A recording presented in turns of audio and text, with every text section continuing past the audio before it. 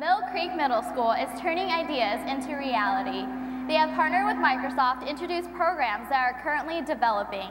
We have a video showing the exciting uses of technology in the classroom at Mill Creek. After the video, we will go back to the Tech Expo floor and Nicole Dow will showcase more KSD students and their projects. My Tech Expo project is what we call an infographic, which is basically it's a way to transmit an idea to people that are trying to view it. Instead of writing a big lengthy essay, you can create sort of like a poster, basically a graphic, has little bits of info, hence infographic, on it to tell you about it, so you can just scan it and find out all these little tidbits about it. The thing I like most about it is that it's really, as my teacher said, it's really for our generation because it's really visual. A lot of people are just really visual learners today. We use technology in our classroom all the time. With our laptops, we're able to type a lot of our documents up. We can use a website to download our homework.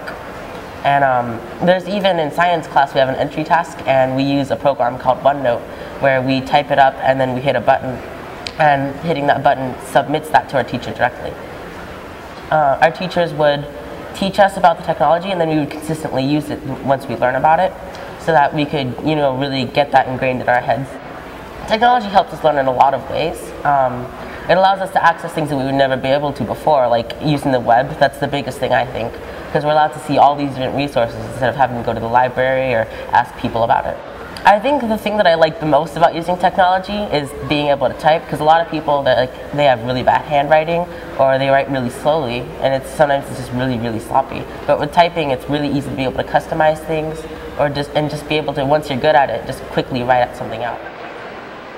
Hi, I'm down here at Fairwood Elementary with Sabrina. Can you tell us about your project?